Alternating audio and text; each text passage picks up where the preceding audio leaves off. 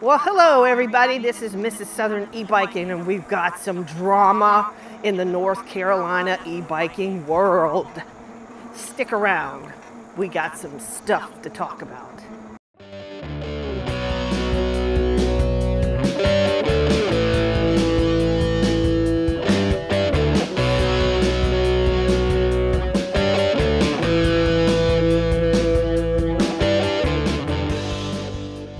Well, hello again, everybody. Welcome back to the channel. Yes, Mrs. Southern E-Biking, that beautiful bride of mine, has run across some drama here in North Carolina concerning e-bikes. And so, how you doing today? So she's gonna share with us a little bit, and I'll give a little bit of my thoughts on it as well. Boy, we got a busy trail coming up today. So, without further ado, On your left. One more on your left. Thank you so much. Without further ado, take it away, darling. Oh my goodness, guys. You know, what's life without drama? I mean, social media has created a whole new concept of on what your left. Hello, drama puppy. is. I belong to a couple of groups, and they're e-biking groups and horse groups, and you know how the fighting is between horse people and e-bikes and hikers. Anyway, there's everybody and everybody. Yeah, pretty much. Everybody's got a butthole and everybody's got an opinion. Anyway, anyway. So eloquently put. That's it. So anyway, I was scrolling mindlessly through Facebook the other day, and I saw a post titled DuPont Danger. They are allowing e-bikers, or something along those lines. And so I thought, oh, I've got to read this. So the gist of the post is that the horse community in our DuPont forest, which if you've never been, it's really a beautiful place, just tagging that, they do not allow e-bikes, not pedal assist, not nothing, none, zero. We do have a cyclist coming up. I see a light coming up, so just be aware. Yep. So anyway, the horse person was all up in arms because apparently one of the people in their horse club who rides horses now has been permitted to ride horses. No warning. So let me interrupt you for just a second. No warning, no nothing. He come by me about a foot on the left, right as that other rider was passing through. Okay. And the e-bikers are the problem. Right, okay. But continue. Anyway, so this person apparently has some comorbidities that keep him from being able to ride a regular bicycle. But he was given a doctor's note or something from his doctor that recommended him to be able to be allowed to ride an e-bike in DuPont National Forest, or DuPont State, I think it's a state forest. And the rangers, he approached the rangers at the forest and asked them if he would be allowed to ride his e-bike. And as a mobility device, basically. Yes, as an ADA kind of a thing. And I personally have no problem with that.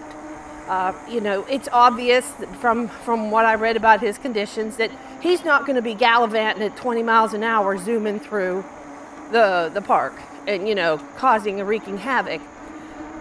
So, so this person who put this post up there, I mean, it became the biggest bash fest about e-bikes. No, it became a bash fest about everything.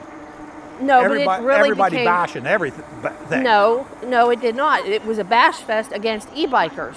Well, yeah, but then they said mountain bikers and yeah. Yeah, but I mean, it started out because of the e-bikes. And let me put in here for anybody that does not know, Michelle does a tremendous amount of hiking.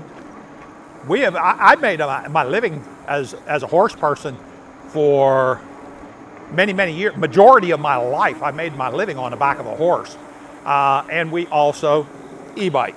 Yeah. So we come from all sides of this. We understand all aspects of this. All three aspects of this. Yeah, we know. We don't understand some of this. Everybody can thrive on the trail with a little bit of common courtesy and some tolerance, you know. But are we going straight, Blaine? Yeah. Okay.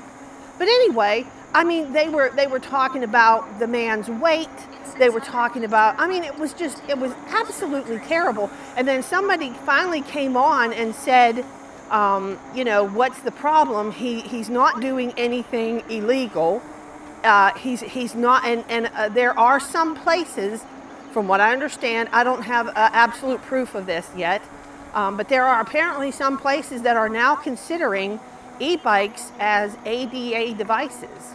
Personal mobility devices. Which actually sets a precedent on a video that we're going to be doing upcoming, where we're maybe looking into this a bit more. Yeah, but you know, I mean, if it's legal and he's not causing a menace, I don't see what the big deal is. I mean, people don't understand that somebody who can't do something like, you know, there's plenty of older folk out there that used to ride regular bicycles and they can't do it anymore because of physical limitations, but now they're riding e-bikes and it's like, you know, second chance of life here. I can't understand why somebody would deny a person that. But I do understand the mentality behind this, and it on is. Your left. Two of us. On your left, two of us. Thank you so much. Have a great day. I do understand the mentality of this, and it's the mentality that we're getting as a society of self-entitlement that we see all the time. And I'll use, being as this is kind of coming into a political season, you know, it used to be, I wanted this guy to get in, and I really hoped he got in, and if he didn't get in, well, I'm going to live with it, and I'm going to live with the other. Now you got people saying, well, we're leaving the country if this guy gets in. Well, we're going to, you know, it is just, yeah.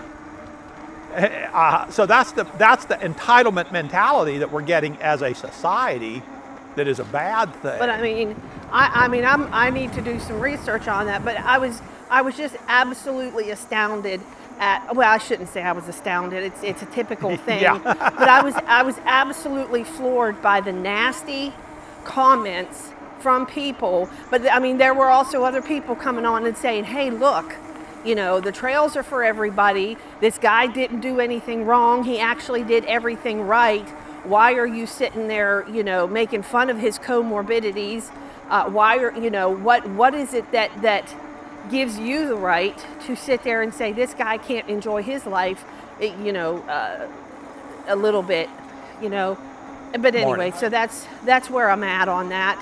I just, you know, it's shameful. It's really shameful. And you're right. And you know what? To me, it's not unexpected. And that, you know, you don't really see a lot of the comments that come across on that banning e-bikes in Florida.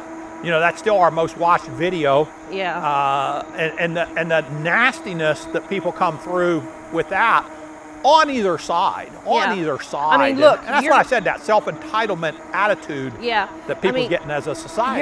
You're gonna have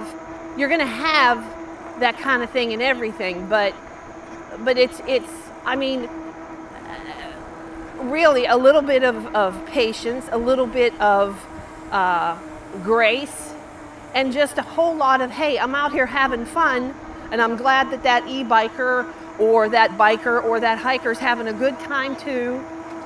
You know, it was just disheartening reading all the nasty comments. Yeah, there's not a live and let live mentality much anymore. But it does bring us into something much new, and unless you wanted to kind of go over some of the comments that you were hearing, which I don't know that there's any point in that. No. Maybe there is, maybe there's not. But it brings in this sets, because DuPont Forest has said that e-bikes are a personal mobility device, and this is what we're looking into, because that sets how y'all doing today? That sets a huge precedent that selects electric motor or electric bicycles as a personal mobility device. Yeah. And that means anywhere there is an e-bike trail. How y'all doing today?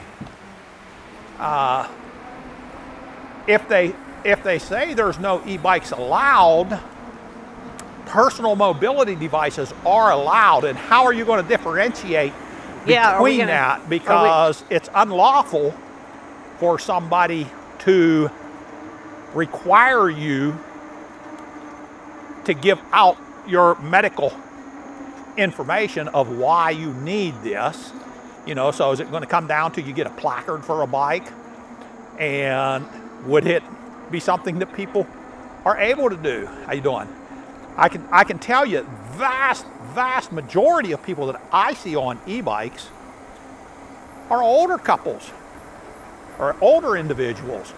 And so, you know, it sets what could be a very good but very abused precedent that we don't know if that's going to be a good thing for the industry or a bad thing for the industry. Yeah. You see what I'm saying, Michelle? And that's something we're going to do more. Yeah, so I just kind of wanted to give a little shout out to that. And I'd love to hear everybody's opinions of, you know, what they think. One more coming by you. Have a great day. So anyway, that's pretty much going to wrap this up. Yeah, I think so. Put your thoughts down there on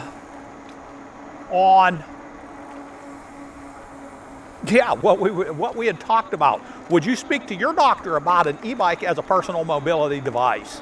And you know, give us some feedback on this.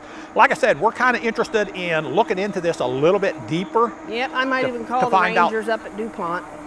Yeah, to find out a little bit more of what we can find out on all these parts. So I think that's going to wrap it up. What you think there, Michelle? Yep, it's going to wrap it up. All right. Well, I'll tell you, we got some nice little traffic jams going on today, which I love to see people out on the trail. How you doing today? Too. One more. Thank you so much. With that being said, Southern e-biking and Mrs. Southern e-biking. And what are we telling them? Stay safe. God bless. And don't run people over. Well, sometimes you can't avoid that if you keep the wheels rolling. Yeah, hey, well. Once again, we're out.